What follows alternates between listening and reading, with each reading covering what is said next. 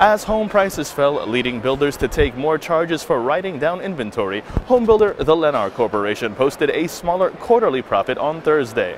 The third largest U.S. builder reported earnings of $13.8 million or 7 cents a share. This compared with earnings of $39.7 million or 21 cents a share 1 year ago.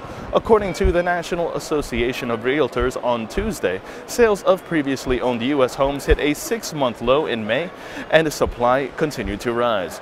Further proof of continued struggles for the housing market. Lennar builds homes in 14 states, including Florida and California.